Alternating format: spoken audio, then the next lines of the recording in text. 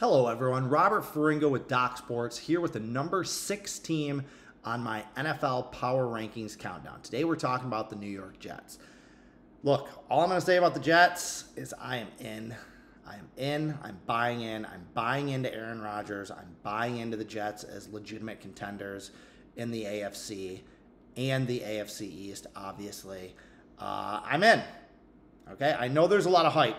They're the hard knocks team. They're going to get a lot of ink because they're in New York. The Aaron Rodgers trade was the biggest move of the offseason. A lot of hype around this team. Their season win total is at 9.5. We'll get to how I feel about that in a minute. But let me just say, I'm in on this team. Now, it doesn't matter what I think about Aaron Rodgers as a person. I'm not going to waste a lot of time talking about Aaron Rodgers as a person. Aaron Rodgers can still play. I saw what everybody saw last year. He looked a little bit diminished. However, he still puts the ball wherever he wants to. He is the all-time, he probably throws the most accurate ball of any quarterback I've ever seen.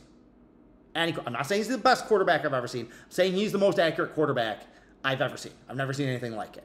He can still do that. He doesn't run as much. Maybe doesn't move around as much. He can compensate there a little bit with some savvy. But the main thing is motivation. This guy is focused. He's motivated. He's trying to be a better teammate. He's trying to be a better leader. He's trying to do all of those things that he wasn't doing in Green Bay. He just overstayed his welcome in Green Bay. You could tell he didn't want to be there. He didn't want to play for the team. He was sick of the organization. He was a god among men in Wisconsin. Going to New York City, he's embraced that. He's embraced the challenge. He's a different guy. We're going to get the best that Aaron Rodgers has left in him. Will that be enough to go to a Super Bowl? I don't know. I don't think so, not with this team. But I think it's going to be really, really good because he has a lot around him to work with. He does not have to carry the team like he's had to the last few years in Green Bay.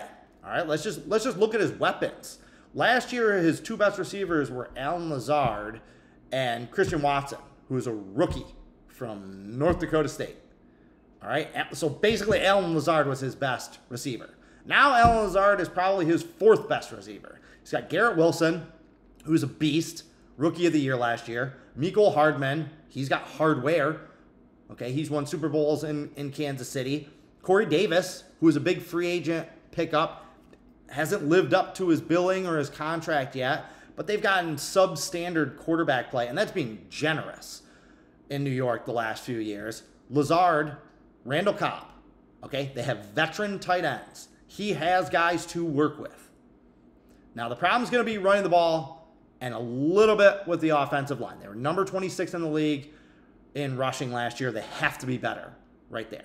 The offensive line is not as good as what he had to work with in Green Bay these last few years. But if you go back and look over the last decade, Aaron Rodgers didn't always have dominating offensive lines. And he made his offensive linemen a lot better with his savvy in the pocket, with the way that he can move and manipulate things, getting rid of the ball, making good decisions, not taking stupid sacks, things like that. He still has all those skills. Dwayne Brown's 38. Mekhi Becton's a bust. He's not gonna stay healthy. That knee isn't gonna stay healthy. If they can get 6, 8, 10 games out of him, if he can be a good depth piece at this point, I feel like that would be a win for the Jets. I mean, it's not a win. He was a top 10 pick or top 15 pick. But if you look at some of the other names like Wes Schweitzer, Connor McGovern, Billy Turner, who Rodgers worked with in Green Bay, and Brown, I feel like there's enough professionals there, right? There's enough veterans there. That's all you need. You don't need a front 5 of Pro Bowlers in front of Aaron Rodgers. You just need 5 solid veteran pieces that can move the defense enough in the running game and protect Aaron Rodgers enough to do what he can do, that this offense has a lot of potential. A lot of potential. Okay, this is a team that won 7 games last year with nothing out of the quarterback position. Less than nothing. They were actively bad. They were number 29 in time of possession last year. The quarterback position actively hurt the Jets' chances of winning last year. Statistically speaking, that's not just my opinion. Statistically speaking, the Jets' quarterback position was a drain on this team. They still won 7 games. You give them Aaron Rodgers, they're in business. And again, part of the reason they're in business, top 5 defense. The years that Aaron Rodgers had top 10 defenses in Green Bay, Those were his MVP seasons. Those were the years he was winning 12, 13, 14 games. That is when he dominated. That is what he has. Robert Saleh took the worst defense in the NFL, and in 2 years, he made it a top 5 unit. In fact, got a stat here that I picked up online. According to the Elias Sports Bureau, the 11-point improvement of the Jets' scoring defense from 2021 to 2022 marked the second biggest jump of any team in 45 years. In 2021, they gave up almost 30 points a game, 29.6 points per game. Last year, 18.6. They were 11 points better last year. 11-point improvement. The second biggest improvement in almost half a century. With the number 29 time of possession offense draining this defense. How much better are they going to get? How much better is Aaron Rodgers going to get? Or excuse me, how much better is the defense going to get playing with a lead? A lead that Aaron Rodgers can get them. All right. The Jets won 7 games last year. They actually fell 1.3 wins short of their Pythagorean wins expectation. They had 4 close losses. They were -7 in turnovers, and they had an 18.3 offensive yards per point, which definitely puts them into the regression range, positive regression. All those numbers pointed to a better Jets team this year anyway. Better than last year's 7-10 team. You throw Aaron Rodgers and the other free agents that they picked up, the guys they nabbed in the draft, these guys mean business. These guys absolutely mean business.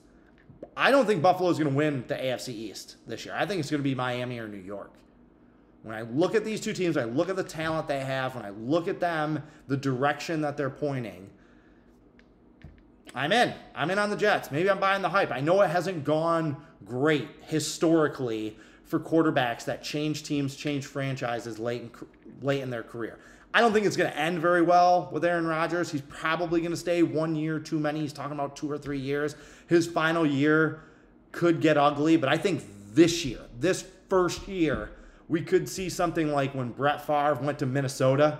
Remember that magic year? You know, he's throwing game-winning touchdown passes. They're going to the NFC Championship game. Should have gone to the Super Bowl that year, by the way. They would have beaten the Colts that year in the Super Bowl also.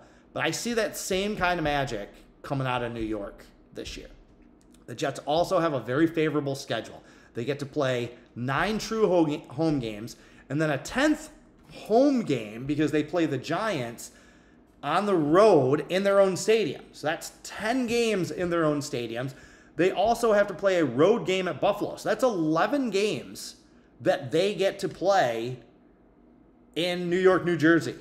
We'll call it their home state. But 11 games that they get to play nearby. Not a lot of travel. Not a lot of wear and tear. You have 39-year-old Rodgers, 38-year-old Dwayne Brown. Stuff like that makes a difference.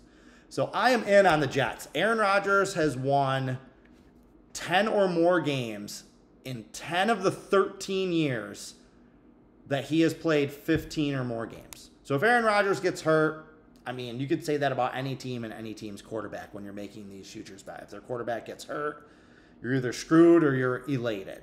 But if Aaron Rodgers plays the whole season, and I think he will, there is absolutely no doubt in my mind that the Jets are winning 10 or more games. I think 10 wins is the floor. I think that this could be a 12-5, 13-4 type of team if he gets hot, if he stays motivated, if the momentum builds. I think that this is a legit team in the AFC. I love the Jets on the over this year.